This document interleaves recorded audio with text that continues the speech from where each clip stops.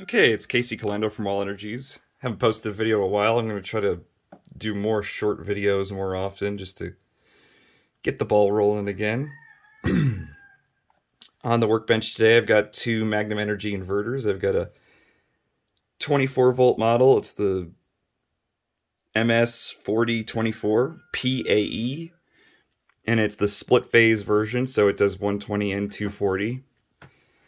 Over here, I've got a MS4048 single phase. I had a customer about a year ago end up purchasing one of these even though they needed the split phase version, as the split phase version was on back order for about a year. And, you know, chip shortage stuff, yada yada. But, so they still need the 240 volt option. Luckily, I have the parts to make it a 240 volt inverter. That's what's great about these. They're really modular. They took kind of like a page out of Outback's playbook. They have the same base case, and a lot of the same components are shared across the line depending on which model you have. I've been kind of looking at the part numbers and seeing which components are shared. So I'm able to take the AC board and the AC filter board, and I guess this would be called the relay board, from this older unit and move it over to the newer 48 volt model. Pretty handy. Yeah, these have been really good inverters, these Magnum Energy inverters. I've had one failure, and it's actually this guy with a lightning strike. It blew out a filter cap on the AC board. I'm trying to locate that old cap. It had a hole right in it blowing outward to the case. The owner decided to replace the unit versus repair, so I ended up with it on trade. So I'm able to utilize the AC components. I swapped out the filter cap for a new one, so I got that board fixed. Pretty handy stuff. Let's see. So really reliable. I've got a couple dozens of these inverters in West Texas operating without a problem. I use the MS4448 in my shop, and I've been running a 240 volt MIG welder for years. Hasn't skipped a beat. I'm very often, the MIG welder is operating at about 5,500 watts, and so I'm regularly overloading the inverter, and it's just been taking it for about 8 years. That's pretty impressive. Can't say enough about these units.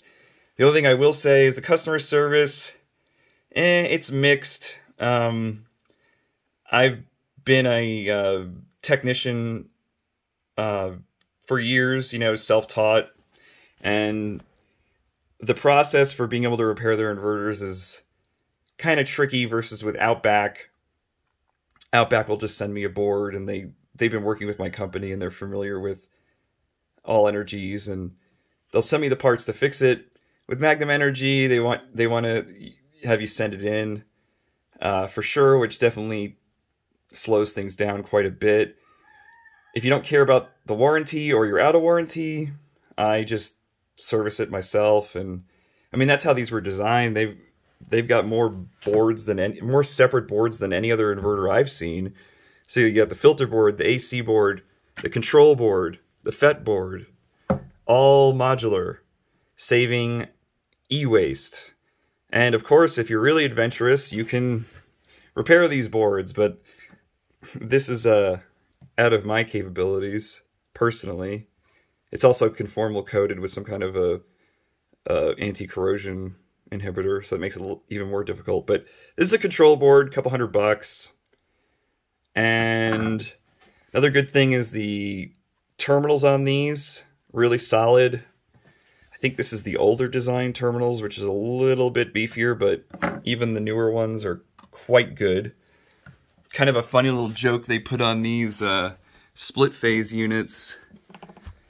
Let's zoom in a little bit. Yep, That's right, the most versatile inverter in the world. And it's a little silly joke referring to the handgun, the 44 Magnum. But yeah, it's 4,400 watts. Good equipment. Can't beat it. Yeah, this is the kind of stuff y'all should be buying for off-grid. I have recently had some experiences with the offshore stuff for the past year because everyone's saying that I'm a inverter snob. But yeah, that stuff does work sometimes, and I guess the 6548 or the LV 6548 or from MPP is a pretty good unit, the Voltronics inverter. But that's about the only good one they have. They're all budget inverters that are decent for, you know, cabins or people that aren't looking for long term. This inverter, 10 years plus, 10 to 20 years, no problem. Same, just like with the Outback. The newer stuff, I'm generally seeing it fail at about the 5-year mark. The budget stuff, I mean, you're paying 1/4 the price, so it's up to you. If you're looking to save money, I suggest having 2 of them. 2 of the offshore brand inverters would be the way to go, in my opinion. Especially if you're looking to survive any kind of like a end of world scenario or something that people are always proposing to me. So yeah, some of my opinions, and I hope to post more videos about the insides and the workings of these inverters soon. Thanks for watching.